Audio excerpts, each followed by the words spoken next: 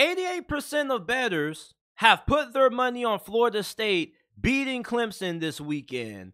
Now, Florida State currently is a 2.5-point favorite heading into this big matchup against Clemson. And this is one of the biggest games of week 4 in college football, because this is the game to decide who is the top dog in the ACC, because many people prior to this season started have picked the Seminoles to win the ACC conference. But for Florida State to be the man, they got to beat the man. And they haven't beaten Clemson yet under Mike Norvell. Last year, when they played Clemson, it wasn't really close. But this year, the tables have really turned. And we saw what Florida State did to LSU in week 1. They pretty much body bagged them. They blew them out.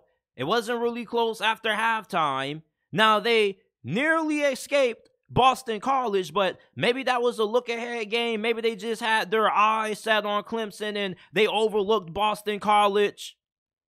But for Florida State and the people that are picking Florida State to win this game, I would be extremely cautious, because you see, I don't think Florida State is the lock to win this game that people think they are. People think that it would be a surprise if Clemson wins this game, and it really wouldn't be.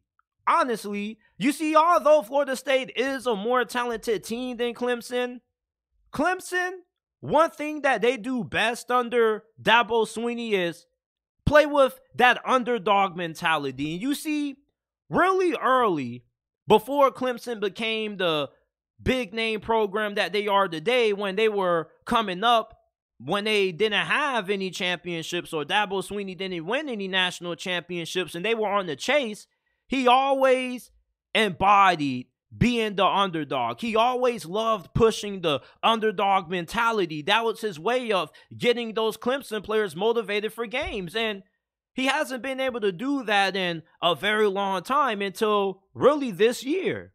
And this is the perfect week for Dabo Swinney to really dig into that underdog personality and really try to get into that role of playing spoiler and exceeding expectations, because most people think that Florida State's going to beat Clemson, and this game possibly could get out of hand because Clemson, their offensive line doesn't really look great. We saw them get body bagged by Duke in week 1, who now apparently looks like a football school. So for Clemson, they got some severe problems offensively. You remember back in the days when Clemson used to be wide receiver U, they had Sammy Watkins, DeAndre Hopkins, Mike Williams. They used to always have an NFL wide receiver, and they haven't had one since Justin Ross. They don't have any dynamic wide receivers who you really can look at and say, oh yeah, like this dude is always going to be that go-to guy for Cade Klubnik. FSU has a really good secondary, and they got a really good front seven.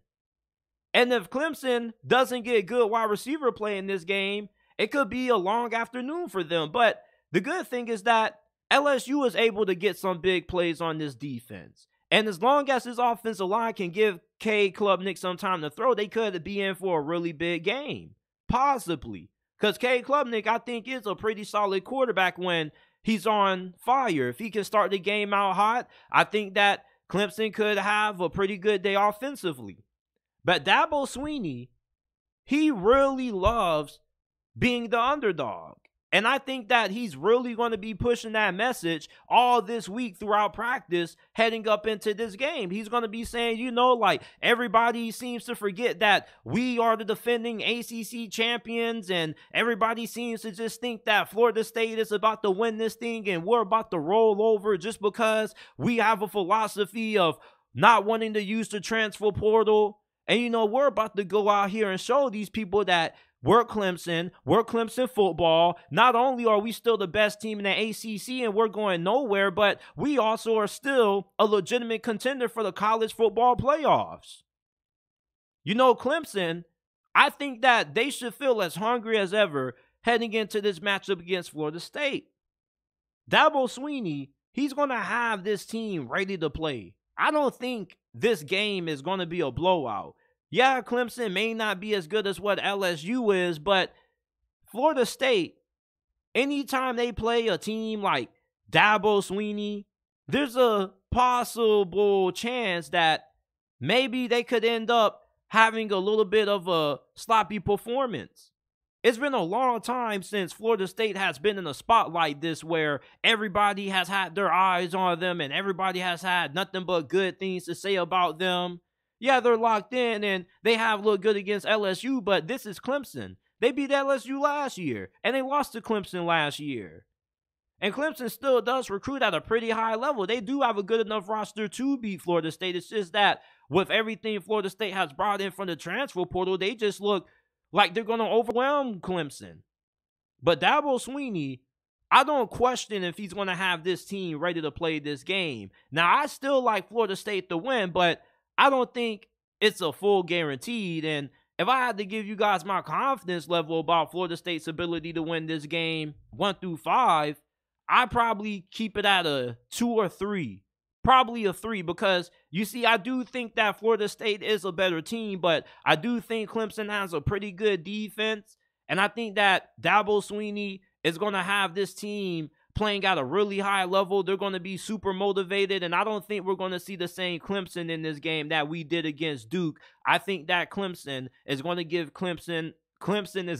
Florida State a dogfight in this game.